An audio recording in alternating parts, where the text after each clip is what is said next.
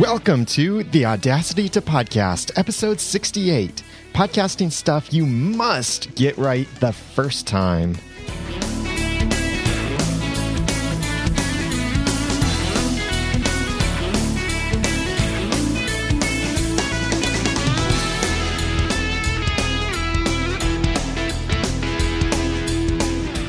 Welcome back to another episode of the Audacity to Podcast. I'm your host, Daniel J. Lewis, and this is a how-to podcast about podcasting and using Audacity. This is where I teach you the tools and give you the guts to podcast with passion, organization, and dialogue. You can check out the website and all of the past episodes over at theaudacitytopodcast.com. Subscribe over there, send feedback, all of that stuff. And show notes for today's episode will be at theaudacitytopodcast.com/68. I have some cool stuff for you today. Now, whether you are a beginning podcaster or a seasoned podcaster, this is important for you to know. Some of it might be a little painful for you to hear, especially if you've been doing this for a while and you've made these mistakes. But hopefully it won't be too bad, and it will be something that can help you the next time. And someday we can work together to find some solutions for this. I'm talking about stuff that you have to get right the first time. Stuff that's hard to fix if you've been podcasting for a while and realize you've been doing it wrong. What can you do to fix these things? Some of these can kind of be fixed. Some of them can't after you've started. So it's really important that you get this right the first time. Now, a lot of this stuff can also apply to blogs. So if you start a blog, many of these things do work, except you'll know which ones aren't applicable to a blog because it's very specific to a podcast.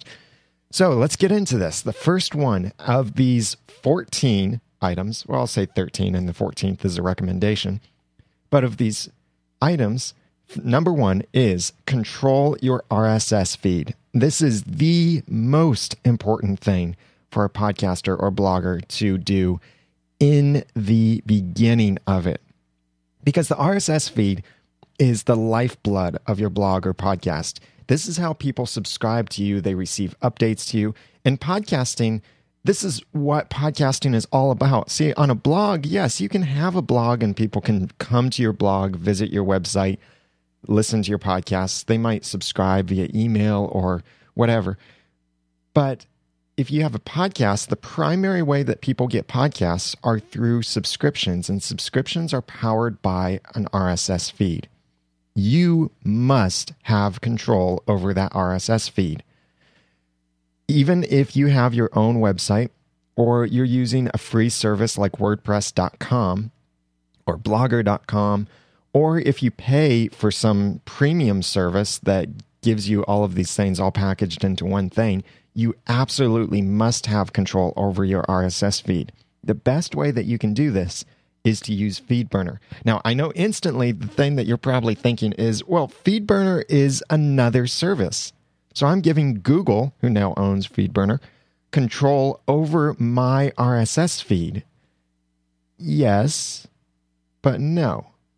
Here's the thing that when you use Google's Feedburner service, you have all of these tools at your disposal, and it's a third-party service that can then work to give you all of the control that you need over your feed.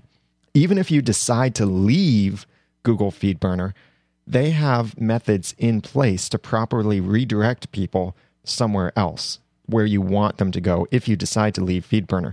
So if you put your RSS feed into Google, they're not going to control it for the rest of your life if you don't want them to. But you have control over it. They're just hosting it for you. It's just like when we say that it's best for you to have your own website that's going to be hosted somewhere like Bluehost or HostGator or Site5 or one of those. And by the way, I have affiliate links for each of those if you're interested. But you have full control over the website, but it's on someone else's server. So do you really have full control? You have as much full control as you really need. They're the ones providing the service that gives you full control.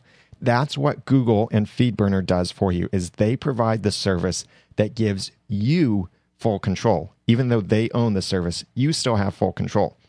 So the reason why this is so important is let's look at a typical scenario. If someone decides they want to start a podcast, so they start over at WordPress.com and they start their podcast over there. WordPress.com is very limited in what you can do, plugins that you can use or not use at all, and how it can work with podcasting. But if you start out at WordPress.com, maybe your website address is mypodcast.wordpress.com.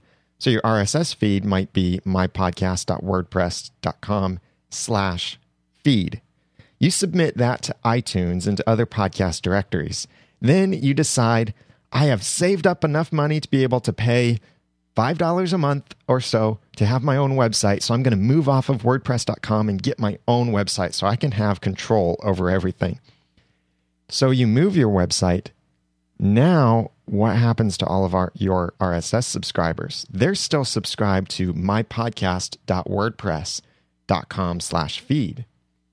There are ways to work around that, depending on who has that control over your feed. If you use Libsyn, for example, and you've been using Libsyn to host your website as well as your podcast media files, and you've given Libsyn's RSS feed to iTunes, there is a way that you can tell Libsyn to redirect everyone from using this feed to your new feed. But the problem is, not everyone's podcast software will be updated. So you will always have to have that redirect in place, or else you'll risk losing listeners. A couple people provided some feedback on this point. WallysModcast said, it sucks using WordPress.com because I cannot change my RSS.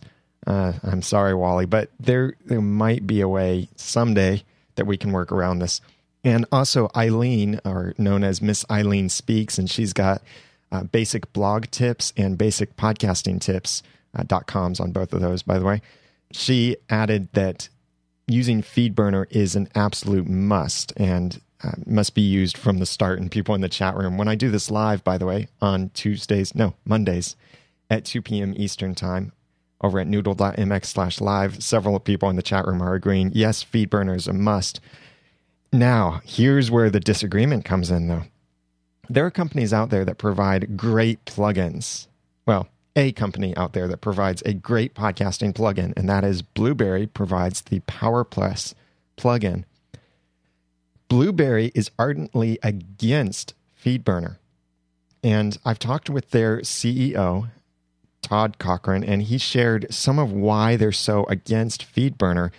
And one of their reasons is that PowerPress does everything that you would need it to do to have a podcast from your blog, and that Feedburner is just an extra service that doesn't provide too much more benefit on top of what PowerPress can already do. And they would also say, if you want to be serious about podcasting, you should from the start get your own website, use your own RSS feed, and all of that stuff. That's true, but that's not the way everyone starts. Not everyone can afford to get their own website at the beginning. Not everyone knows how to get their own website, because the cost of entry to podcasting is time and knowledge, not so much money, but time and knowledge. And so you might start out somewhere where it's simple to do, but if you don't control your RSS feed, then you're stuck at that simple to do place. So using Feedburner can work great for you. The reason why I'm saying this helps you not be stuck is when you use Feedburner, it gives you an RSS address called something like feeds.feedburner.com/mypodcast. And then in Feedburner, you tell it where you want it to pull that RSS feed from.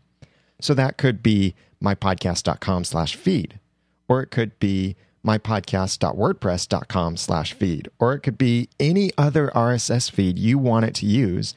And anyone who's subscribed to feeds.feedburner.com/mypodcast will get whatever other content you give. So you could move your website around wherever. You could rename your website and do whatever you want with the name, move things around, change media files, and your subscribers will never be unsubscribed from you as long as you maintain that same feed address. There are ways sometimes to rescue your feed, and some places there aren't ways to do it. So number one, and the most important point why I spent more time on it, is control your RSS feed. Number two, launch with at least 3 episodes. Yes, you can launch a podcast and put it in multiple directories with as little as just 1 episode. But I really recommend that you have 3 episodes for a few reasons. Number one, it shows potential listeners that the show is already going strong. If you go out there and you publicize that you're starting this new podcast and all of this stuff, and people rush to iTunes to get your podcast and they find 1 episode, it doesn't look like you're too serious. There's just 1 episode there. They may notice the date, but if there's just 1 episode, it doesn't look like you're going strong yet. And is it worth their time to listen to this if there's only 1 episode so far? Number 2 reason is greater likeliness of being featured in iTunes. Because in iTunes, there are certain secret algorithms for what gets you featured in iTunes. And being featured in iTunes is a great thing because it brings a lot of listeners to you. iTunes is the most popular program that people use for subscribing to podcasts and finding podcasts. There are many others, but iTunes is the most popular one, so you definitely need to be in iTunes. And it's fantastic if you can be visible and featured in iTunes. So having more than 1 episode when you launch helps with that because people will be downloading each of those episodes, and that helps iTunes a little bit. Number 3, it's more likely that you'll be accepted into more podcast directories when you have more than 1 episode. There is, I think it's the Blueberry podcast directory, requires that you have at least 3 episodes, I believe, 3 or 5 episodes. And then they have other requirements too. Like if you want your podcast listed on the Roku box, which is a great benefit that Blueberry provides, and certain other things, they require that you have at least 7 episodes in your feed. So the more episodes you can have when you launch, the better. However, keep in mind that if you launch with too many episodes, people may miss your first few episodes. So you have to find that balance. I recommend 3 to 5, no more than 5, no fewer than 3 when you launch. So number 1, control your RSS feed. Number 2, launch with at least 3 episodes. And number 3, have podcast cover art when you launch. Now, I do design podcast cover art for people. You can go over to podcastcoverart.com and see examples of podcast cover art I've designed, and also learn a bit more about why podcast cover art is so important. When you launch your podcast, it's very easy to get so excited about launching it. You stick it up there, it's in iTunes, but you don't have an image yet, a cover art. This is what people see in iTunes or any other podcast directory when they look at your podcast.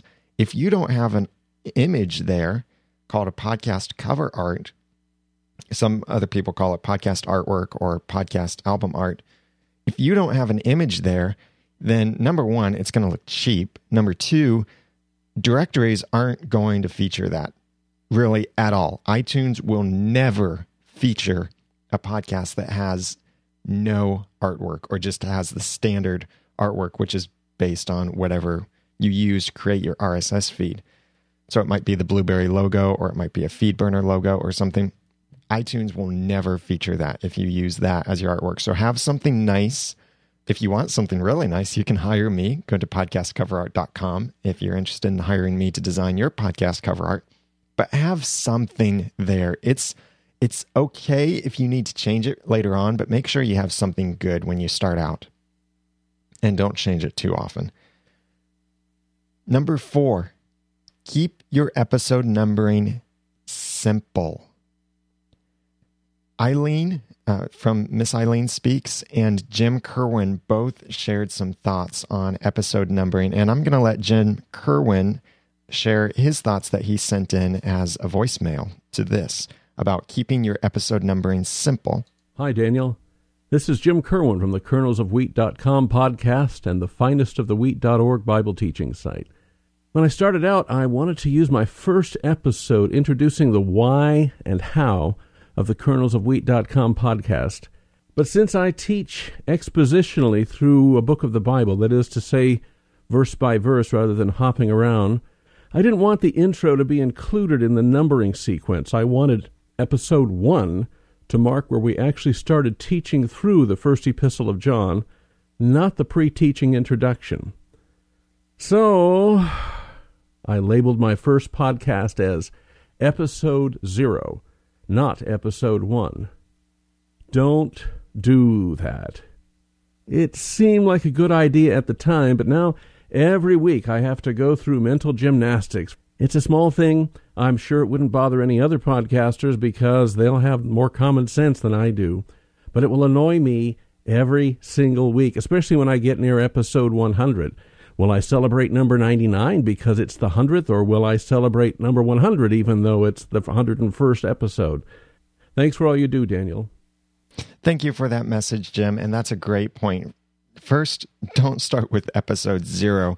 There are many reasons why you wouldn't want to start with the episode 0, and I'll talk more about that later on.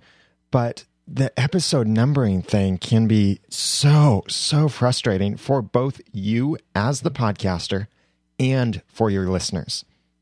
This is one of the things where if you do it right and do it right from the beginning, it's easier for both of you. I'll give you the example of my own podcasting mistake is with my podcast, Are You Just Watching, which is currently on a break.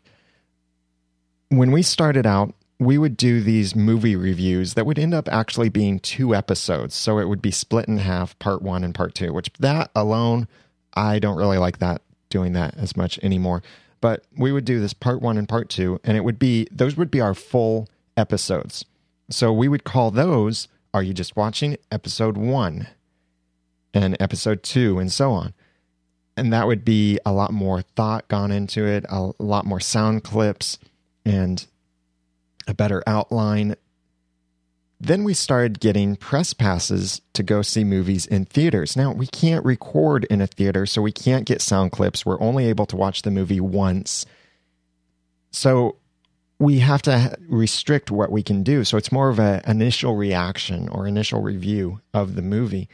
So we started doing these things we called initial reactions episodes. We wanted to distinguish that they were different from our regular episodes because we weren't getting as in-depth in reviewing the movie. And by the way, when I say reviewing the movie, we approach it from a Christian critical thinking perspective. That's over at areyoujustwatching.com.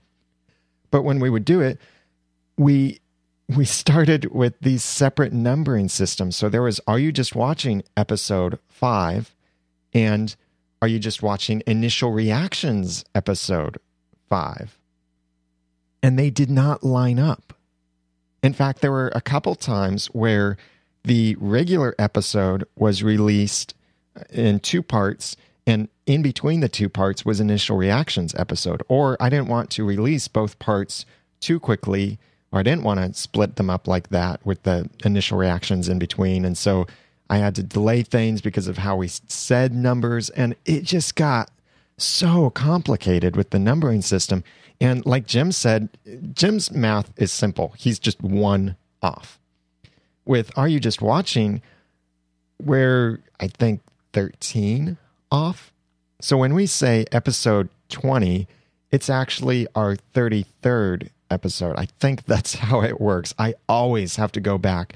Whenever I fill out a survey or anything that says, how many episodes have we released, I always have to go back and actually count the MP3s in order to know how many episodes we have because of this split numbering system.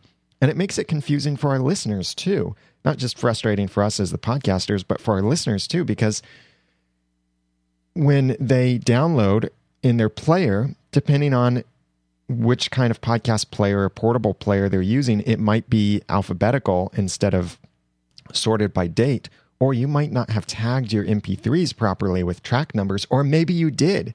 Maybe you have, like in our case, a good example here is that we had episode 15 of Are You Just Watching at the same time as episode 8 of the initial reactions. So if you saw in your player AYJW 15 and AYJW-IR8, which by the way, that just, it was a mess to do that. player might sort those incorrectly. It might put all of the initial reactions together in one spot, and especially adding the track numbers to that, because that's a tag that you should add in your MP3 tags, are track numbers. And I've posted an episode about that before. I'll have a link to that about MP3 tags in the show notes over at the audacitytopodcast.com/68. But if you have those episodes each tagged, like in my case, 15 and 8, then an MP3 player is going to put them out of order and not in the order that they were actually released.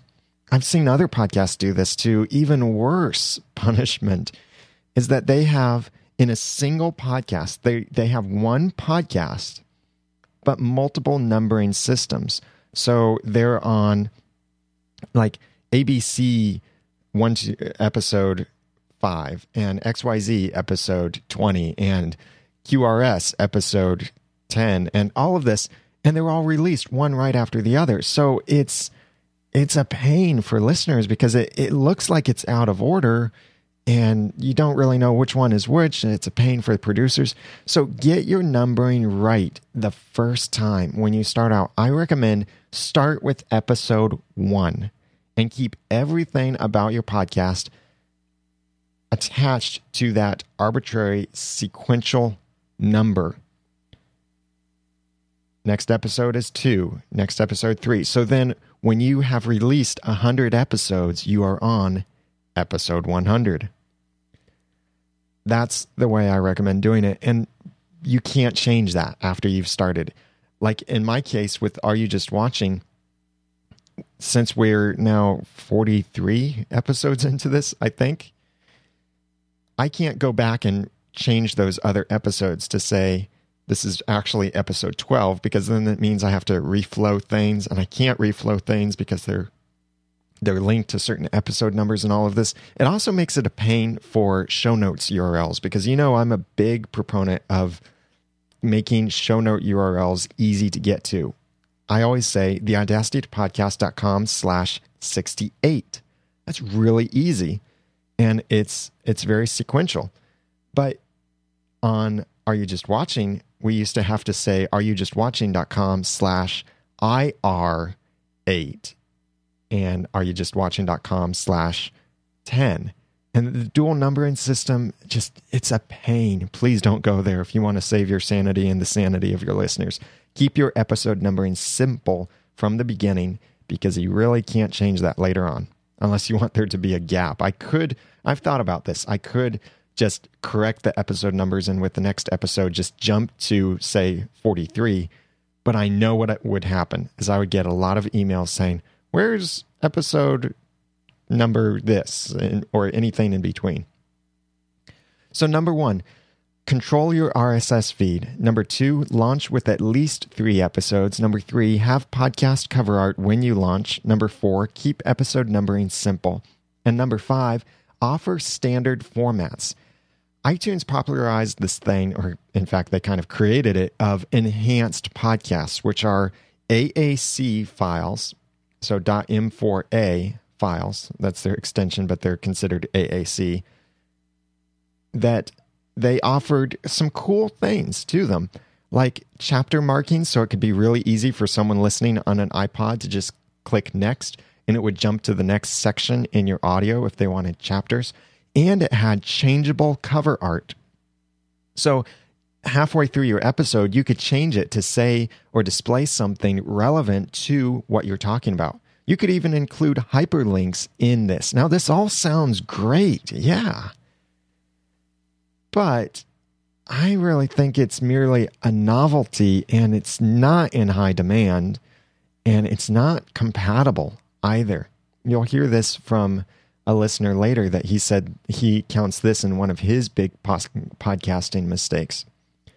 Adding these extra chapter markings and changing the cover art and all of that is easy on OS X if you use GarageBand. On Windows, it's not so easy. There aren't many programs to do this. There's GarageBand on OS X, and for Windows, not really much that's good. There is a program called Podreel. Don't buy it, because I don't recommend doing enhanced podcasts. Because when it really comes down to it, enhanced podcasts only work on iTunes or Apple mobile devices like iPods, iPhones, iPod Touches, iPads. So don't even assume that just because you're in iTunes means that people downloading are going to want an enhanced podcast or have an Apple mobile device. Don't assume that kind of thing. Offer standard formats, like if you're doing an audio podcast, an MP3. It works on everything, works everywhere. Do that. If you want to spend the extra time to do an enhanced podcast, yeah, do that too. Make sure you label it as saying this requires iTunes or an Apple mobile device. But you're just creating extra work for yourself if you do that. So I don't recommend it. But if you really want to, do it as an extra to a standard format. But when you start, have just at least have the standard format. And that should be the primary place that you send people to subscribe, is for your standard format. Otherwise, it just gets confusing. Number 6, split your podcast and blog RSS feeds. When you have a podcast, you should also have a blog, just as the home for your website, and that every podcast episode you release has a blog post that goes along with it. I also recommend that you occasionally write some blog posts on that website, especially if you don't write good show notes, because those blog posts can help people find your site and engage with your content in a way other than just audio. So if you are blogging in addition to posting your podcast episodes, that is filling up your RSS feed. WordPress's default is to release 10 items in an RSS feed.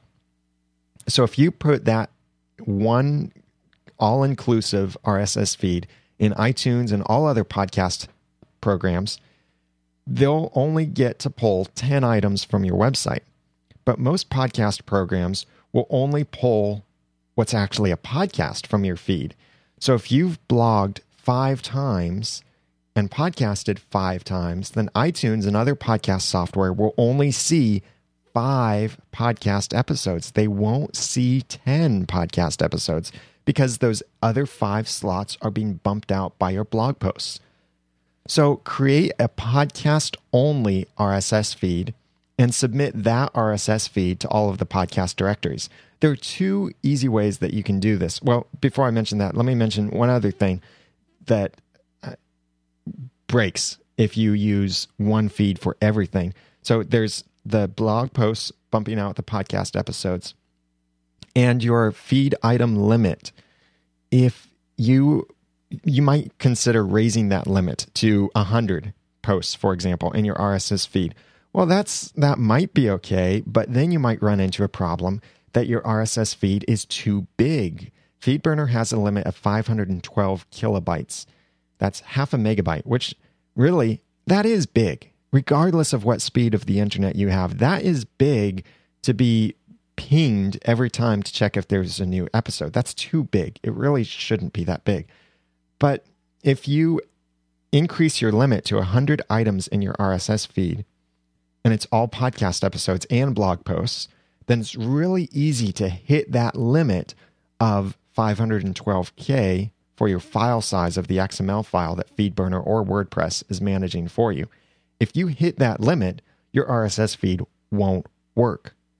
So podcast subscribers won't get your latest podcast episode.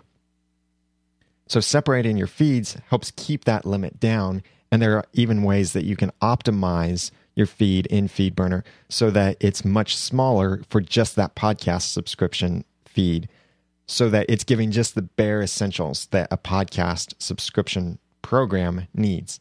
Then the third reason, or the third problem that happens if you're using a single RSS feed for everything, is that you can't title your blog and your podcast separately.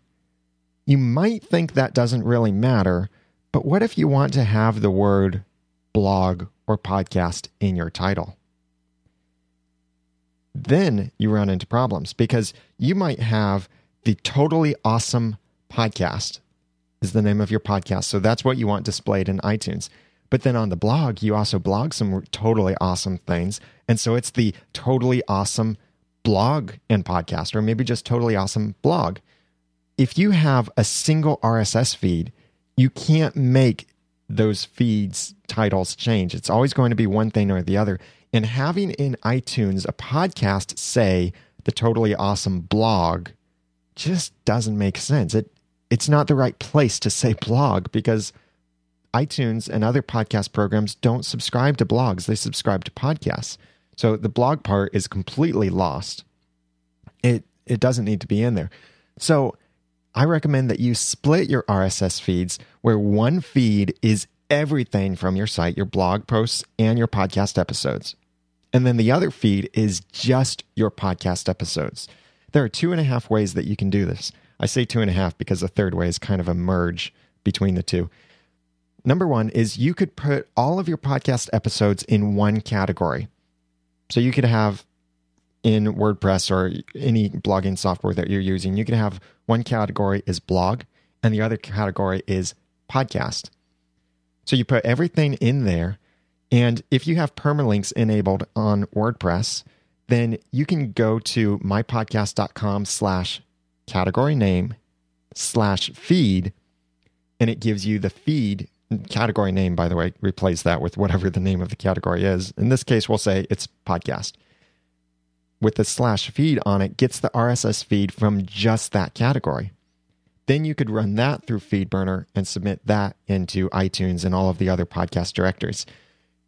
And on top of this, if you want the ability for that feed of just your podcast episodes to contain more posts than the rest of your RSS feed contains, then get the posts per category plugin for WordPress. This is by Pat Flynn of Smart Passive Income, and he ran into a similar problem. There was another way around this other than what he did of paying someone to make this plugin for him.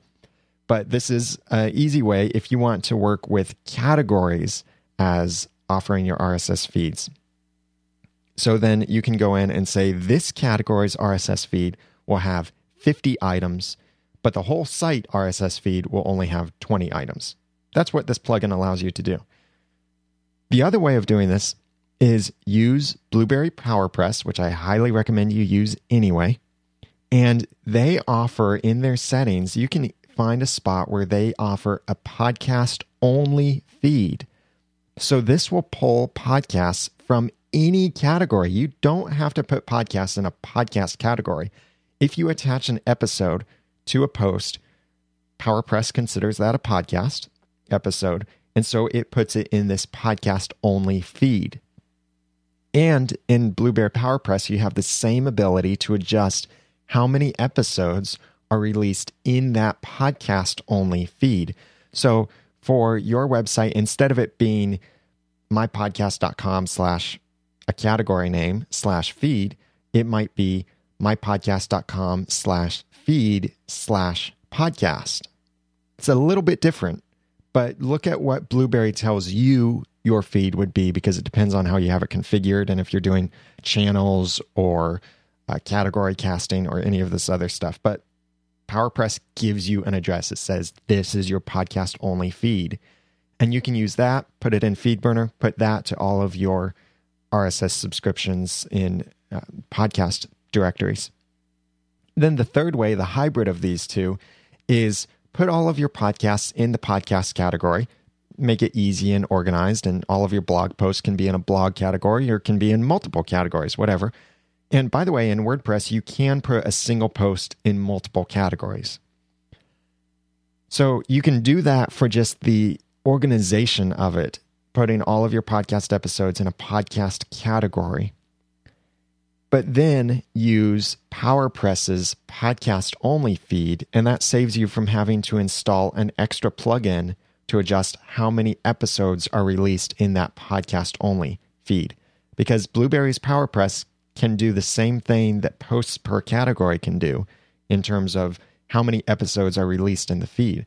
So if you can do it with one plugin, I recommend doing that instead of doing it with two plugins. Keeps it easier to maintain, and Blueberry is fantastic. And by the way, I'll mention something in a little bit about a new update that they have.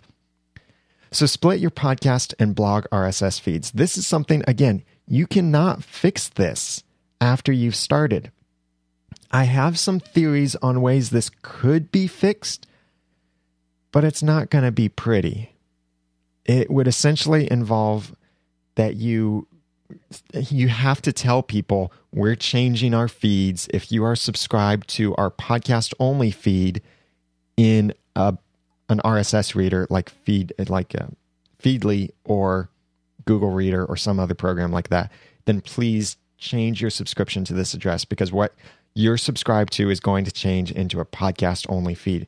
But then you're asking your audience to do something that's inconvenient for them. And I hate doing that. I'm a web designer, so I focus on not forcing people to think when they get to my content and my podcast.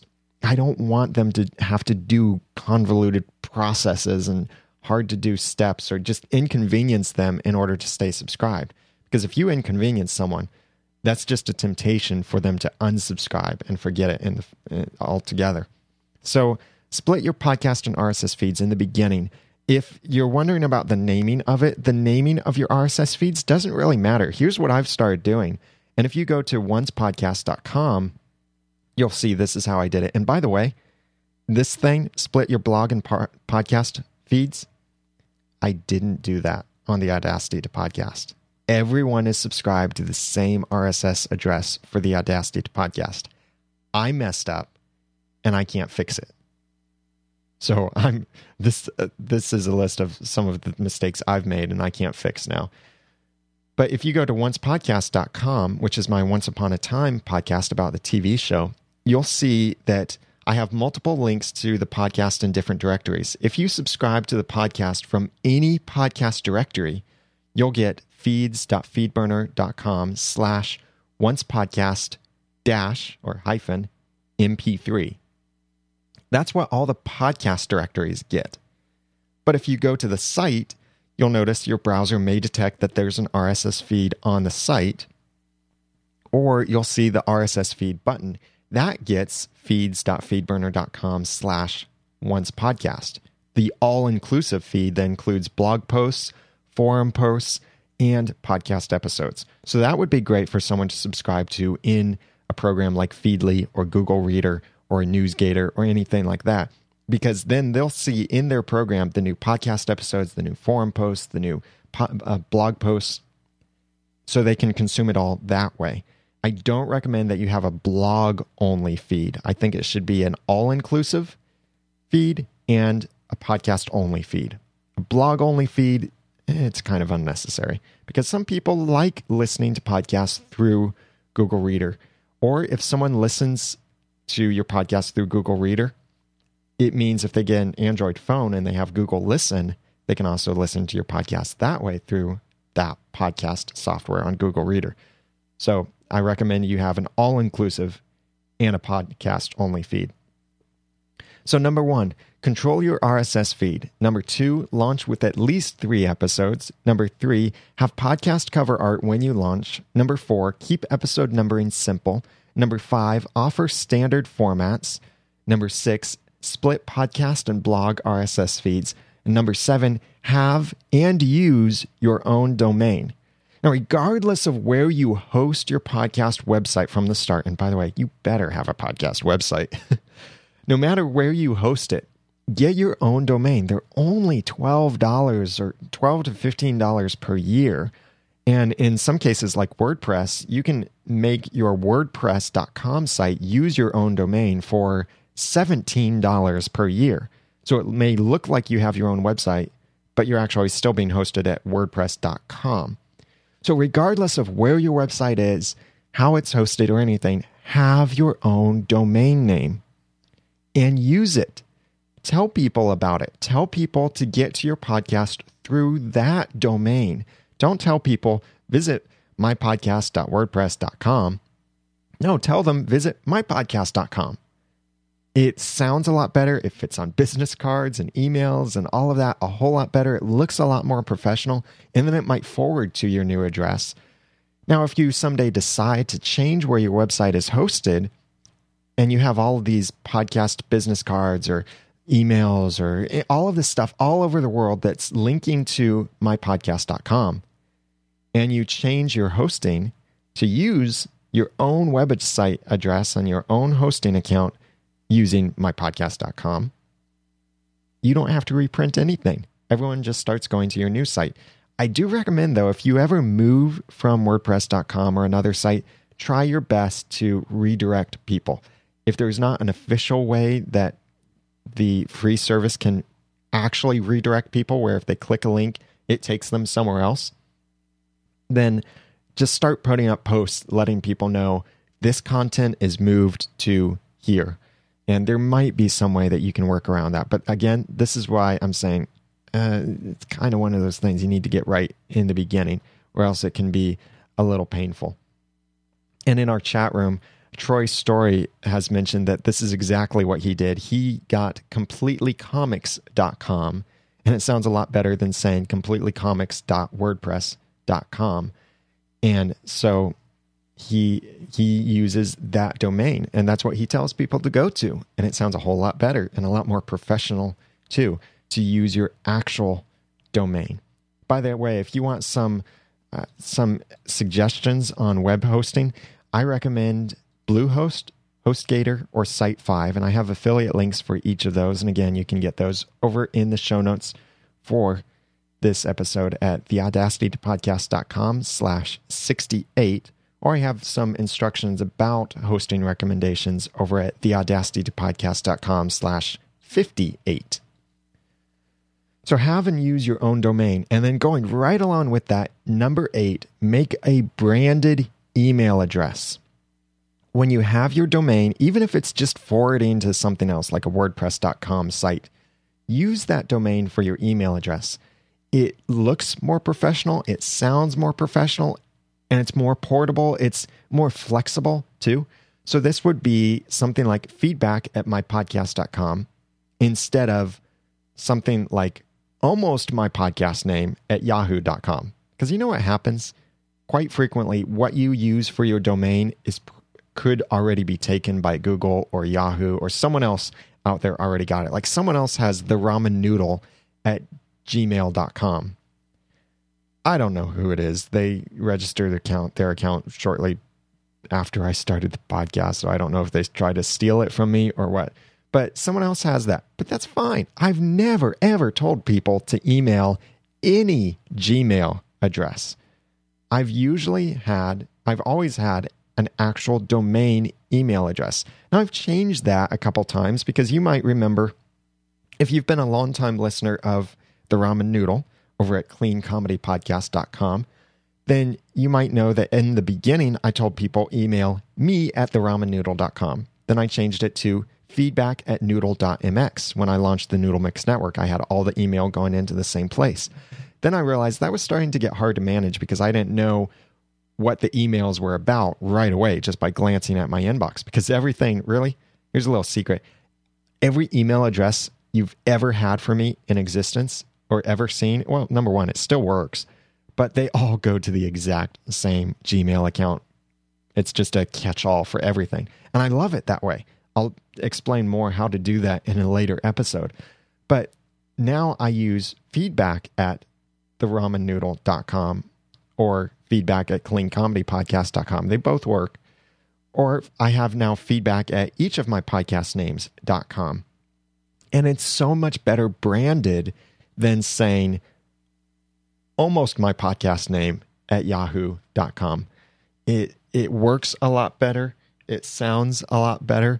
And it's so much more flexible because if you have that set up as a forwarder, where it's really easy to do, and it's often free to do with your $12 a year domain account, or maybe goes along with your web hosting account, you can tell it to forward all that email to another account. And it's pretty easy to set it up so that you can even send as if it's coming from that email address without having to create a separate email address. I don't like using Yahoo, not Yahoo, but an email program like Outlook or Entourage or Apple Mail or anything like that. I don't like using those extra programs, creating new email accounts. I hate logging out of Gmail and logging into another email account. I don't want to mess with setting up multiple email accounts. So I have all of my stuff forwarding from feedback@mypodcastdomain.com to a single email account, and I have it set up so I can send from each of those email addresses too. And I'll talk about that. I have a whole episode just about that, how you can set that up in the future. So when these things are set up, it's better helping your branding, and it's more memorable to people, because if they want to email you, they know your website address. They probably instantly know your email account as well. So do this right in the beginning, because otherwise people are going to hear multiple email addresses out there. I helped another podcaster recently over a trademark issue that they were using an email address at a email provider like Gmail, Yahoo, Hotmail, that kind of thing. They were using an email address that was infringing on someone else's trademark. And they'd already recorded audio intros and bumpers and business cards and all of this stuff that had that email address on it, that was using someone else's email provider, someone else's branding, like Gmail, Yahoo, or Hotmail, or something like that, AOL.com, instead of their own. So I helped them a little bit change that to, now it's feedback@theirpodcast.com. And that's the address they're publishing. They still use the old address, but now the public sees that nice address. And it's easy for them too, because they can have all of that forwarded to their regular email account instead of logging out, logging in, or setting up extra email accounts in their email programs. So make a branded email address. Number 9, use a media host or not. This is very subjective. A media host would be someone like Libsyn or Blueberry, who offers truly unlimited bandwidth for a limited amount of storage. So in Libsyn's case, their lowest package is 50 megabytes per month. You can upload as much as 50 megabytes of stuff, but it can be downloaded from an unlimited number of people. It could be downloaded by just your mom, or it could be downloaded by billions of people, and you still pay only one amount per month. This is great because that's what they're designed for, is hosting your media so that an unlimited number of people can download it per month.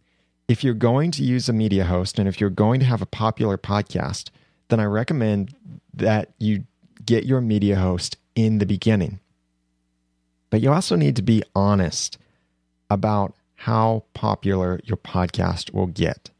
Be realistic in what you expect, because you might think, oh, I'm going to launch this podcast. It's going to be the most amazing thing ever. It's going to be on the front page of iTunes, and Steve Jobs himself will rise from the dead, and he will declare that my podcast is the best podcast ever in the world, and everyone will subscribe to it. And then you podcast for 3 years and you never break the 100 mark. That can be discouraging. Yes, that is. I've been there before. It can be discouraging. Just keep in mind, you are speaking regularly to 100 people who are interested enough in your opinions that they stay subscribed. So it's not without its perks. And it's very great to have 100 faithful listeners who provide feedback. But if you only have 100 people downloading your episodes, then you don't really need to pay the extra to host your media files somewhere. Now, there's always that thing of, what if your podcast gets popular? And that's part of why you really need to have realistic expectations. What you could do instead of paying someone is you could host your media at archive.org, which I highly recommend against because it's slow and it's really a pain to host stuff with them. Like if you want to change your media file, you can't just change it. You have to upload a new one and link to your new one instead of the old one. So you can't just replace a file that's on it. Once it's on it, it's there. But then the other thing is, you could potentially host your media files with your website host, but make sure you ask them first if you're allowed to do that. Some places won't like it if you're hosting media on them, but make sure they know it's you own the copyrights and this is linked to from your website, and they'll probably be okay with it. if you're not too popular. When you get popular, they're not going to be okay with it. So do that with caution, but pick something that works from the beginning, because otherwise it can be hard to switch later on. If you've released 100 episodes and then suddenly you get popular, it can be really hard to move those 100 episodes to a premium service that takes care of your bandwidth for you. Number 10, encode your files well. If you use a media host, your monthly storage is limited. Like in the case of Libsyn, it's 50 megabytes a month. So if you start podcasting at, I'll say 256 kilobits per second in stereo, you're going to fill up your monthly storage very quickly. So instead, I recommend encoding your files at 64 kilobits per second mono. For most podcasts, that seems to work because it's just speaking and they really don't need the stereo. So 64 kilobits mono is the same quality as 128 kilobits stereo. I have more information about whether you should podcast in mono or stereo over at theaudacitytopodcast.com/59. Doing so will save space and bandwidth and all of that. But the reason why it's important for you to get this right at the beginning is you might not be able to go back and replace those files, especially if you have a poorly encoded system where it's not the most compatible, like variable bitrate. I used to say variable bitrate was the way to go until I actually did more research on it and realized, no, it's not the most compatible.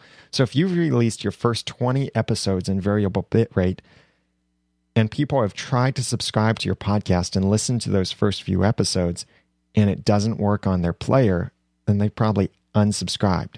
So you need to get this right at the beginning. I recommend 64 kilobits per second mono or 128 kilobits per second stereo. Encode it with iTunes. Export it from Audacity or whatever your program is as WAV, and use iTunes to create your MP3s. And it creates a nice sounding file that's not too big, but it's very compatible. So encode your files well from the beginning. 11, write at least basic show notes for your podcast episodes. If all that you do is release episode 1, episode 2, episode 3, and your actual show notes, like the blog post that goes along with that episode, just simply says download, listen, subscribe, all of that, that's not going to help you. What you write now on your website are words, and those words are very powerful to Google and other search engines. So what you're writing now is building your website reputation for a month from now, a year from now, and even farther from that. I am still getting a lot of hits on my website, not hits, visits on my website from things I wrote a couple years ago because I wrote enough information that it made it stand out to Google search engines. In fact, I have someone right now in the chat room from Florida, his name is Mike, that came to my website looking for some stuff. He searched Google, he found my website and saw, just so happened that I was podcasting live right when he was on my website. So he decided to come over in the chat room and hang out. And this is just the content that he needs because he's looking at starting a podcast. So he found my website because of the words I used in my show notes years ago, probably. And so what you write down now affects your Google and search engine reputation for later. Write something that makes sense, that's logical, even if it's just a simple bullet point list of your topics.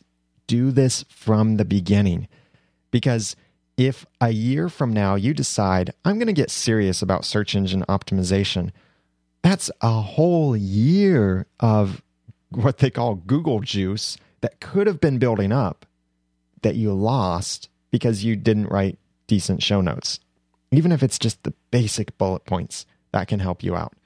So start that out at the beginning because you can't really easily fix it later on. If you do try and fix it, it's just going to take a while for Google to update and for you to get that juice that you want that you could have had after a year. Number 12, reserve social accounts with your brand. I've made this mistake many times where I started using some kind of brand or a trademark, really, but I didn't reserve it in all of the right places. Some of these places to go for when you name your podcast, make a Facebook page, get the 25 people on it, and register the name. Get a YouTube channel, a Twitter account, of course, the domain names. You don't want someone to steal your domain names like someone did to me recently. And get the email addresses or email address in multiple services like Gmail or Yahoo or whatever matters to you, and any other social network IDs that you think are important. Register your name there. Even if it's not going to be important, if you're never going to use YouTube, still get the YouTube channel name so that if you ever do, you could use that. Or if you never do, at least you'll have the assurance that no one is going to steal your trademark. In order to protect a trademark, you have to demonstrate that you've been trying to protect your trademark. And by the way, here's another lesson I learned recently. Bonus tip. If you have something that you want to consider a trademark on your website, add the little trademark symbol to it, the TM. That's the unregistered trademark symbol. The R with the circle around it is a registered trademark, but the TM is an unregistered trademark. That way it just indicates to people, yes, you are claiming this as a trademark. And you'll notice now on all of my podcast websites that I've now added the TM to almost every single mention of the podcast or blog name, because I want to make it obvious to people I'm claiming these as a trademark. Number 13, start strong and on topic. I don't recommend an episode 0. I mentioned this just a little bit earlier. Only your first listeners will hear it. But if you have an episode 0 that's not actually your content, that's more an introduction of who you are and what the podcast is going to be, it can turn away your prospective listeners because you're not actually sharing your content. So I don't recommend an episode 0, and maybe not even an introduction podcast episode. Most podcasts don't need a full episode as the introduction, but should instead be introducing the podcast in every episode, or like a reminder at the beginning of every episode. You hear me do this. When I started this podcast, I said, this is a how-to podcast about podcasting using Audacity. This is where I give you the guts and teach you the tools to podcast with passion, organization, and dialogue. That's my introduction to the podcast. I'm explaining what the podcast is in just a couple short sentences. Because if you release your introduction episode as episode 0 or episode 1, and then you're 100 episodes later, your new subscribers will have no idea who you are, what the podcast is about, and they'll be trying to figure out what you are or who you are about, or they'll read your description. But include your description every time at the beginning of your episode so that people get to know what it is. Some podcasts, though, do need that introduction episode. Like if they're covering a deeper topic that requires some kind of fundamental knowledge, then that's a good thing to start as a first episode. Make it episode 1, not 0, 1. And then keep referring back to that. Like this is what I do in Are You Just Watching, is our first episode was What is Critical Thinking?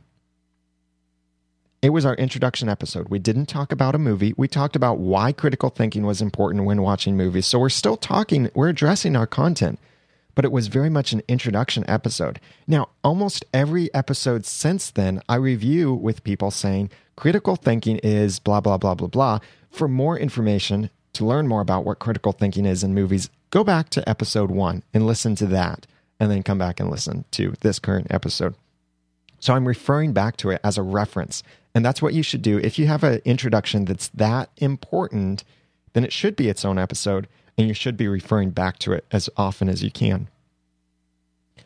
And when you start, though, also consider that you need to start your podcast with strong content and being on topic. Don't have a bunch of these introduction episodes or several episodes before you actually get into your content. Despite how precise I was with my marketing of the Audacity to podcast, it was still misunderstood by many people. And people thought that it was going to be a podcast exclusively about Audacity or podcasting with Audacity and nothing else.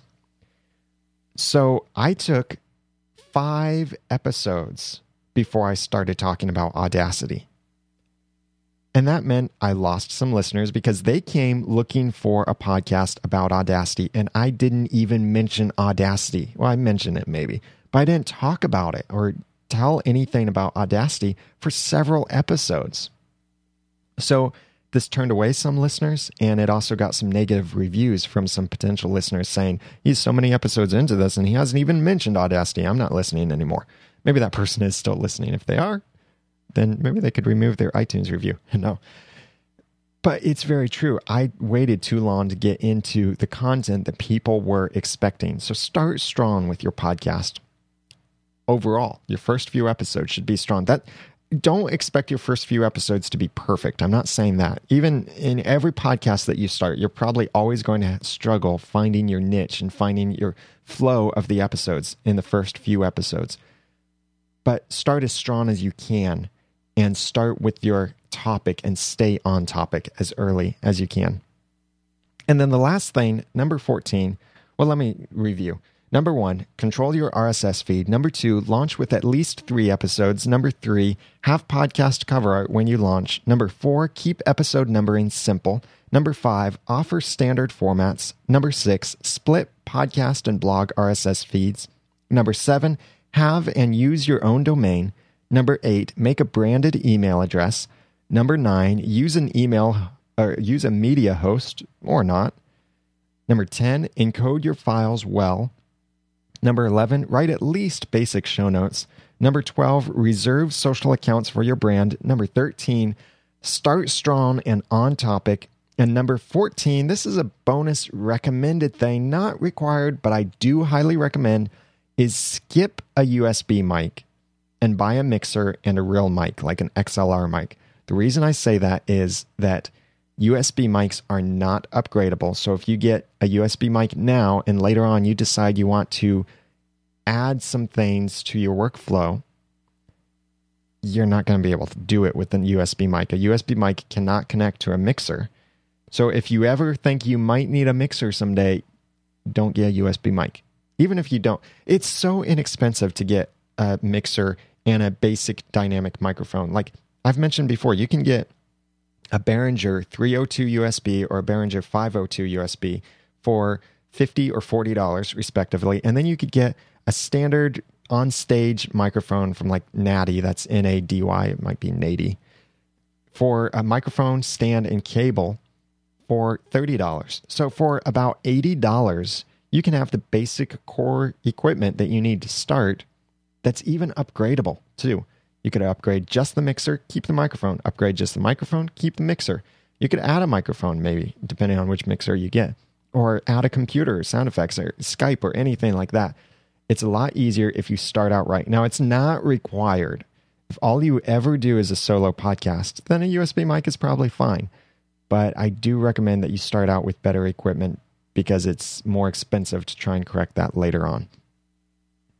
One last thing to share on this is I put out the call for people to submit their ideas of different content, and much of that was incorporated into that.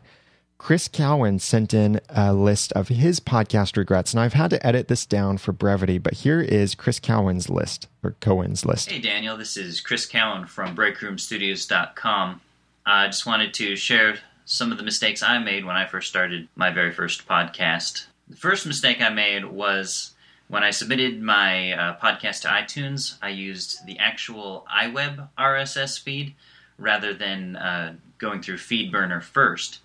And also, I eventually changed from my original podcast name, which was The Madcast, I changed to No Show.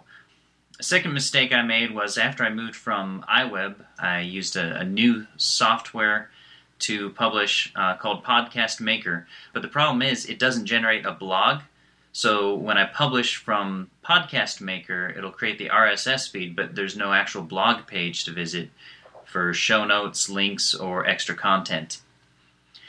Another technical thing I did was I started my original podcast, The Madcast, as an enhanced podcast, but the problem is it wasn't compatible with most other podcast catchers, and there's kind of compatibility issues. other than the technical issues, when I first started, I didn't have a specific purpose to the podcast. I just, kind of had a variety show format with no clear intention. It's fine for hobbyists, but it's not for people hoping to garner a lot of interest.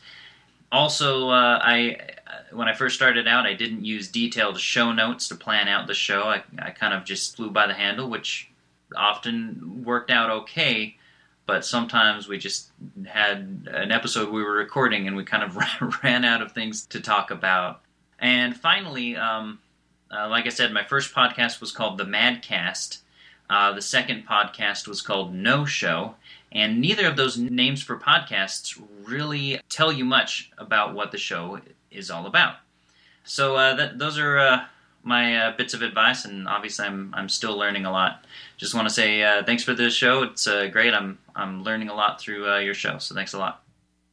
Thank you very much for that message, Chris. And sorry I had to edit down for brevity, but Chris had a great list there of things that he's struggling with, and I've struggled with many of those things too. And I'm sure many of you out there can probably say, yep, I've done that too. So check out this full list of the 13/14 things that you need to get right the first time. And if you're thinking about launching a new podcast or starting your first podcast, look at this list closely and consider doing things the right way the first time so you don't have to fix it later on. If I missed anything on this list, or if you want to talk about any of these points, I'd love to hear from you. The great place to go to discuss these things is go to the show notes over at theaudacitytopodcast.com/68. And then you can podcast there and we can discuss it so that other people will get to see what is being said about the content and participate in the conversation as well. You can also email me directly if you have some questions or feedback that you want included on the podcast. Email feedback@theaudacitytopodcast.com, or you can go to now theaudacitytopodcast.com and click the Send a Voice Message tab. That's a new service I'm using by SpeakPipe. By the way, if you want to learn more about them, check out theaudacitytopodcast.com/SpeakPipe. It's free now. I recommend you check it out. It's really cool. I like it. Just some other podcasting news. Oh, by the way, phone number, 903-231-2221. Some other podcasting news is that Blueberry has released PowerPress 3.0, and I'll mention more about this later or write a blog post about it, but some of the coolest things that you can do with PowerPress 3.0 is you can now upload your own play button image, which you've seen on my site that I just changed something in the plugin backend so that I could have my own image that's not just this tiny little square play button, but it actually has a play button and it says, listen to the podcast. That's for HTML5 compatible browsers. We'll see that. So I added that there. Now you can do that officially with the plugin is you can upload your own image that you want to use. That's fantastic. The other thing that's really cool is they've got this new service called Meta Marks, is really the nail in the coffin for enhanced podcasts. It can provide the same functionality as an enhanced podcast if people are watching or listening on your blog, or for compatible players out there. It's a really cool thing. It's not catching on yet. I don't really think it needs to, but if it's something that you really want, check it out. The last bit of podcasting news is the Double Twist Player, which is known as a great alternative for iTunes. There are many other alternatives, but the mobile version, at least the Android mobile version, now supports podcast streaming for free. So make sure your podcast is in the Double Twist Player. I will have a separate blog post about that coming up as well over at theaudacitytopodcast.com. So make sure you go over to theaudacitytopodcast.com, subscribe to the feed to get the episodes and the blog posts, subscribe to it in a feed reader, or you can also subscribe in the email box over on the right side to get podcasting tips and updates and all of that.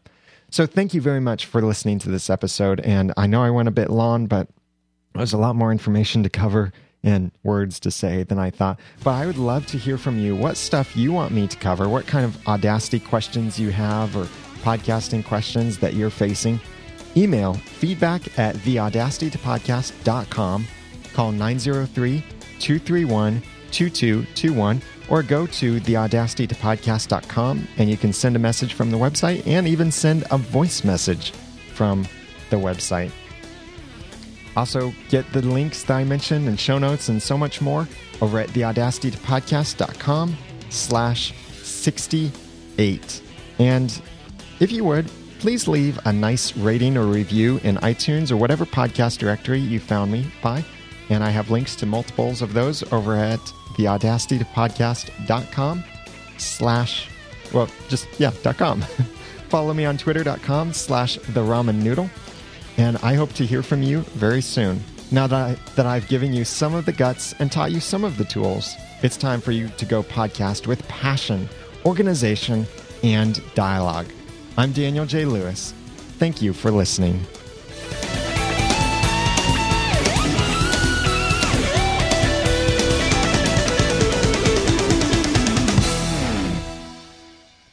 The Audacity to Podcast is a proud member of the Noodle Mix Network. Find more of our podcasts like Clean Comedy, Christian Movie Reviews with Critical Thinking, Christian Worldview, Once Upon a Time, and more to come over at noodle.mx.